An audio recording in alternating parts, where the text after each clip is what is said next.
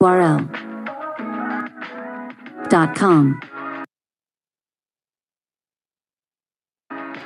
In the tutorial, you will learn how to remove public index.php in Laravel using htaccess and server.php file.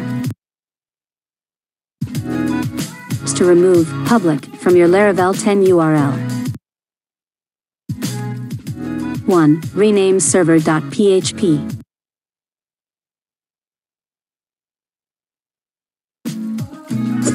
Open your project and visit to root directory. And rename the server.php file to index.php in your Laravel project. 2. Copy htaccess file. Next, to copy the htaccess file located in the /public directory to your Laravel root folder. 3. Restart your Xampp or Wamp. Your server and try now. You cannot find server.php in Laravel project root directory. Then you can also check out this http